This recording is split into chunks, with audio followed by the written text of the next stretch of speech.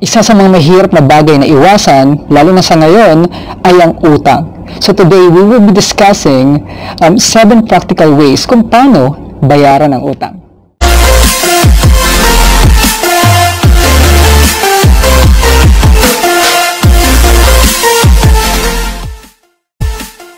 Hello guys, good morning. Welcome to Adulting 2.0. Before we start, don't forget to click the subscribe button and click the bell button above. So since utang ang pag-uusapan natin ngayong araw, so natanong mo na ba sarili mo, kailan ba ako last na nagkautang? Or gaano ba kadalas ako nagkakautang? Ina-assess mo ba yung sarili mo when it comes to loans, pag-uutang, right? Pagbabayad ng utang, especially.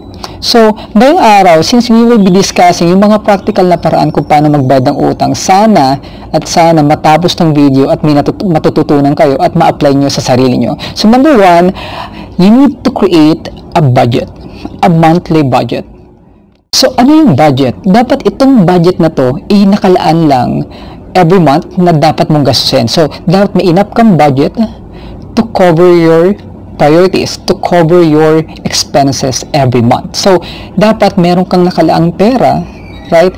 Certain amount ng pera para gamitin sa isang buwan. Kasi doon mo malalaman kung enough ba, or sobra, or kulang yung pera mong binabudget every month. So, dapat nakaprioritize yung bibilihin mo in a certain month, right?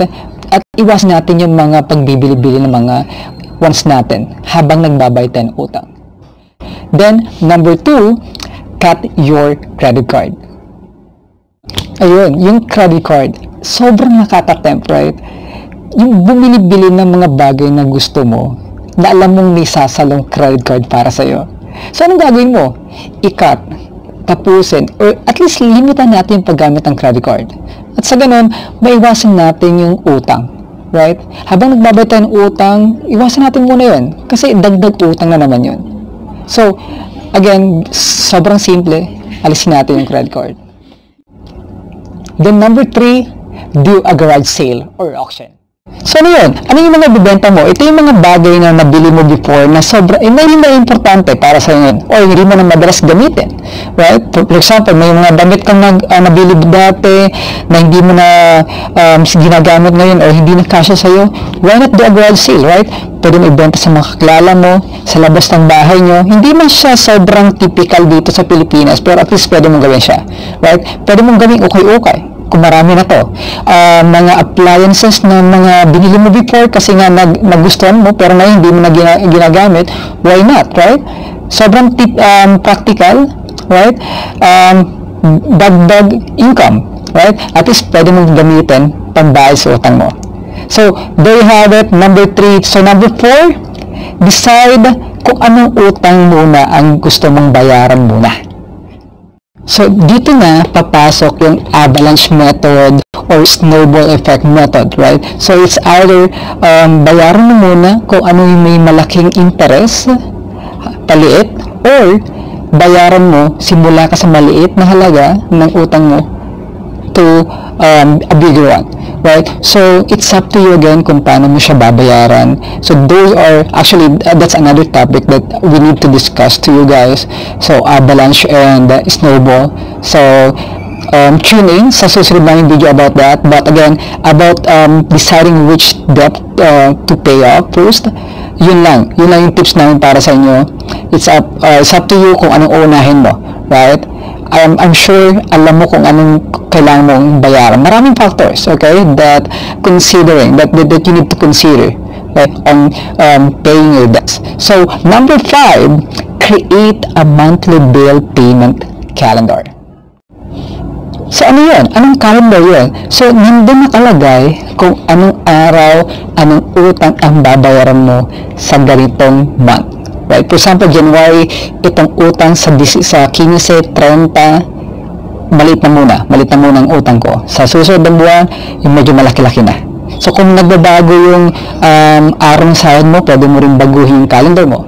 So, at least ganun paraan na monitor mo yung utang mo, nalalaman mo kung ano yung nawawala na sa listahan ng utang mo, ano yung nababayaran mo na. And at least alam mo yung kung saan ka papunta. Alam mo kung at the end of the year ba mauubos mo na yung utang mo, hindi. At least nalalaman mo, namomonitor mo kung paano mo binabayaran, right? Kung paano mo babayaran yung mga utang mo. And number 6, have an extra income. So ano itong mga extra income? Marami. Online selling, right? Pwede kang mag part-time job, or pwede kang, kung nasa trabaho ka at sa tingin mo mahilig yung mga katrabaho mo, kumain-kain ng mga street foods, pwede ka magbenta nun as long as hindi nakaka-apekto sa trabaho mo ngayon, right? So maraming klase ng extra income. Pwede ka mag-invest, extra income yun, right? Passive income.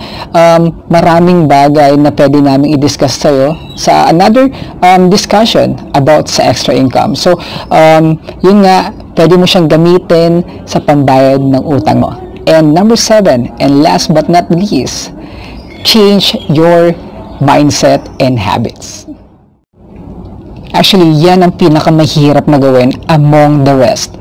Okay, yung kalabanan ng sarili mo. Changing your habits, right? Changing your mindset, especially sa pagbabayad ng utang. Sobrang hirap, right? Kasi i-discipline mo eh. I-discipline mo yung sarili mo na iwasan yung mga wants mo na most likely buong buhay mong ginagawa na. Right? Kasi umabot ka na sa puntong may utang ka na, hindi mo mahirap mo nang bayaran, right? Kaya pipigilan mo talaga yung sarili mo eh. So, changing habit, changing yung mindset, kumbaga parang babaguhin mo yung pananaw mo when it comes to money, when it comes to budgeting, when it comes to expenses, when it comes to loan or paying debts. Kung dati pabili-bili ka na kahit ano, ngayon hindi na. Kung alam mo, kung dati pakain-kain ka sa labas, kahit wala kang budget, gamit yung credit card, ngayon hindi na. Kasi nga, kailangan mong baguhin overall yung thinking mo tungkol sa pera, tungkol sa pagbabayad ng utang.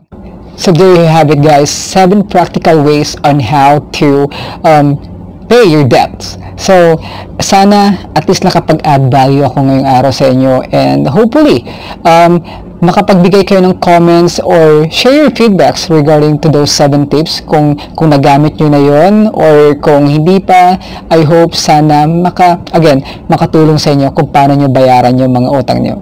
So sana makita ko kayo ulit at mapanood nyo yung mga succeeding videos namin. Thank you so much, guys. Bye bye.